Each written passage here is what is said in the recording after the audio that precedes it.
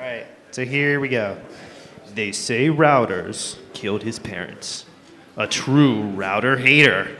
The most wanted enemy of the telecom companies in Mexico, Pedro HKM.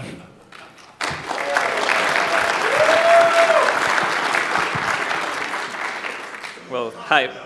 Thanks for being here. Yeah, I'm from a little bit information about me. I'm from Cozumel Island in the Mexican Caribbean. You're all invited there. I'll tell you later. I love hacking routers. And I've been a speaker at many conferences, and recently I founded a web security company with some friends. So Routerpwn, you can access it by going to www.routerpwn.com. It's a compilation of ready-to-run local and remote web exploits, mostly web exploits. It currently has 138 web exploits, 3 unique generators, and some exploits are still ODA. It's entirely made in HTML and JavaScript. The idea is to have it run in any kind of device. It can run in most smartphones, even on not so smartphones, and old phones, and also on gaming consoles. On the Wii, it's very fun. And it's only one web page, one simple web page, so you can store it offline for, well, offline exploitation, local exploitation. And yeah, let me show you.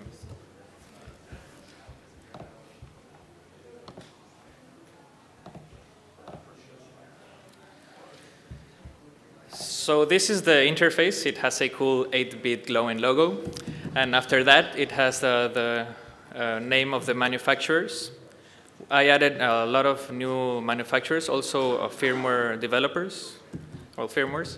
And after that, you have the useful tools like a MAC2 vendor lookup, an interface for showdown, and a default password list. And then the 3 generators I was telling you about.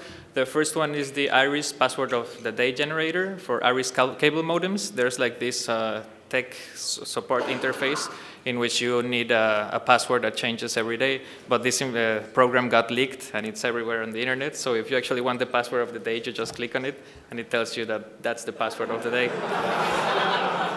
There's also an exploit published like 3 months ago for, not an exploit, a generator for backdoor passwords in Acton-based switches.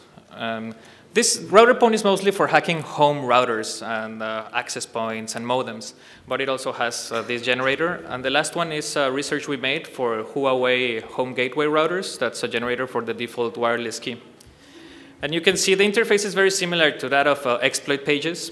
It has the name of the exploit. The main difference here is if you click on the name of the exploit, instead of taking you to the information about the exploit, it launches the exploit locally to the default IP. If you want information about the exploit, you just click on the plus sign, and it will take you to the advisory.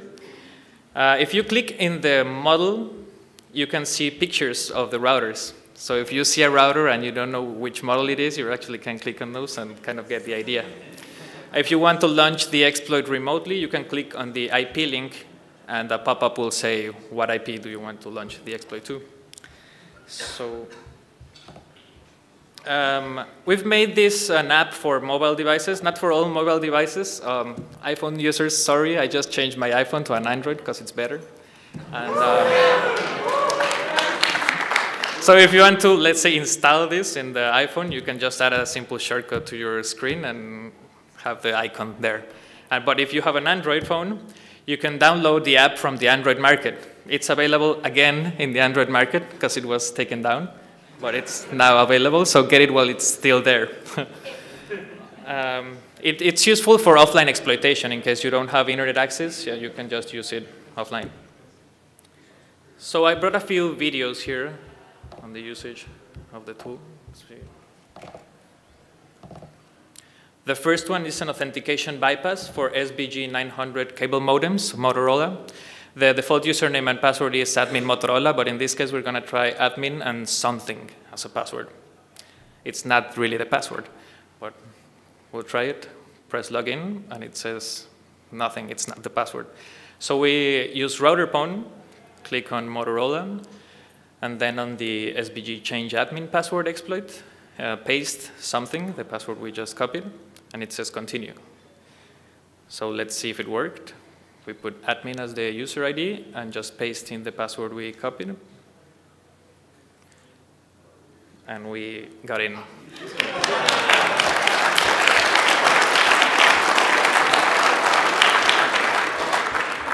This one's a little bit different. Some routers in Mexico, the most popular router in Mexico is the two-wire router. There's an administration interface that runs on port 50,001 remotely. So you can see here it asks for a password, but we're going to try a remote denial of service. So we copy the IP, and then just look for two-wire. And remember, we're going to ping the modem, so you can see it's alive and responding to pings. So we click on the IP link. So it asks for an IP. Just paste in that IP.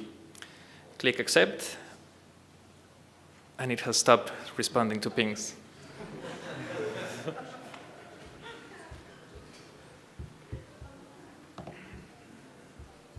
The third one is the Huawei generator I was telling you about. We did this research, and we found out the algorithm for generating the default web or WPA keys. So this is the second most popular router in Mexico, actually. You can see that it's a Huawei by well, using any wire driving tools. So you can copy the MAC address, or just by the MAC address, looking for the vendor. So there we just copy the MAC address and use Routerpwn's generator. Let's see. Huawei MAC to WebKey default wireless key. Just paste in the MAC, and it gives us the WebKey. So let's test this WebKey. Let's see if it works. We're going to try to connect. And it seems to have worked. So we're going to try to get into the administration interface of the modem. But the only problem actually is that it's protected. It has a password. So the username is the name of the service provider, and the password is the same web key we just cracked.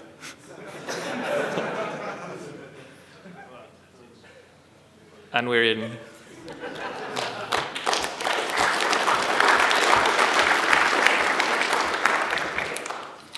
This is a very simple vulnerability, but it's part of a greater one that I will show you in a moment. It's just a URL that's in two-wire routers that allows you to, it's a configuration disclosure vulnerability. You click on the link and it gives you the configuration. In the configuration, it's an XML in which you can see, I don't know, the DSL username and password in clear text. Also the ESS ID, for example, and also the default web key, the default wireless key in plain text. This is a very bad idea. Because the way you reset the password in these routers is by using that default web key. So I'm going to show you this other password reset exploit that uses 3 vulnerabilities in order to reset the password. I'm going to show you how it works. So first we try to, well, here's how it works. This is the link. If you copy the link, the script is actually contained inside the link. It's a JavaScript that performs XHR requests in order to get information from the modem and parse it and everything. Here you can see that the first vulnerability it uses is here over here. It's a cross-site scripting in order to get into the same zone as the router. After that, it parses the same page you just looked at, the configuration disclosure page. It looks for the web key. And once it has the web key, it uses that web key in the form to reset the password. So this is how it looks. We're going to try to enter the advanced configuration interface of the modem.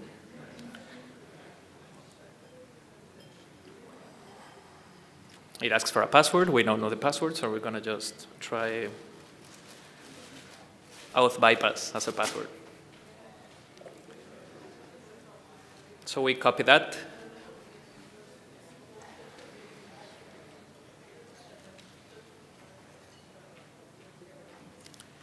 And of course, it says the password is incorrect. So this is how it looks when you launch the exploit from the Routerpwn. Just click on the link, and it asks for a new password. Paste in the auth bypass. Let it do its thing. And after that, it says done. So let's try it. Let's see if it worked. We're going to try to access the same advanced configuration interface and just paste in that password. Click OK. And we're in.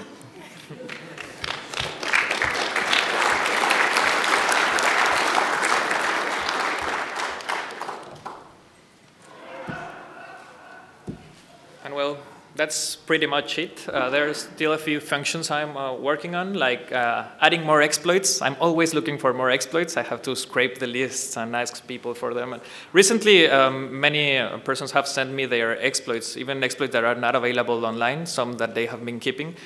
You can only find them in this tool, so it's really good. Some contrend and some Xavi exploits for strange German and other routers. I wanted also to check for exploitation before actually exploiting the router.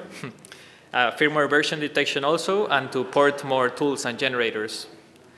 So you can use the contact form, that's routerpwn.com/contact, in order to send me your stuff or your contributions. Regarding the device detection, I have been working on something.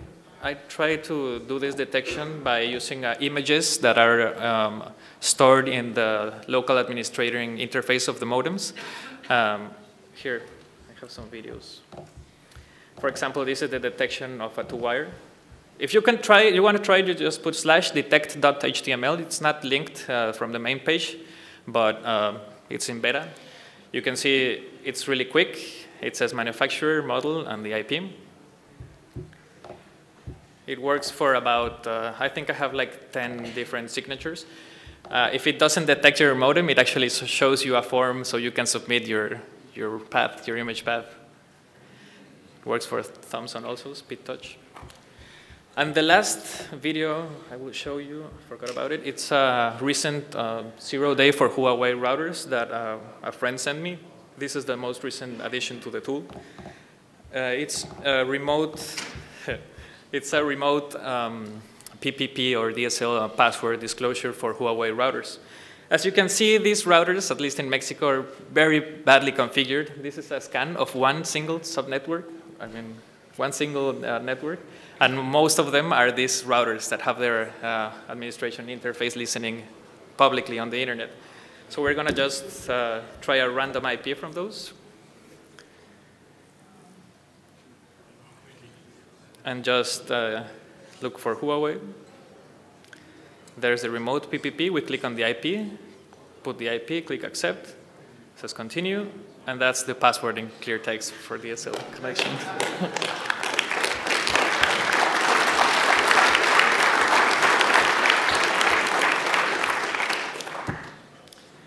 And well, yeah, that has been all. Thank you so much for accepting the talk. And I hope you like it. And I hope you contribute also.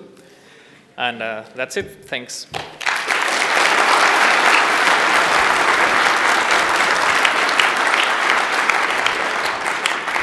Well, before I leave, I actually told you you were all in. Get hooked up here. Just a little bit about Michelle. Like I said, she's also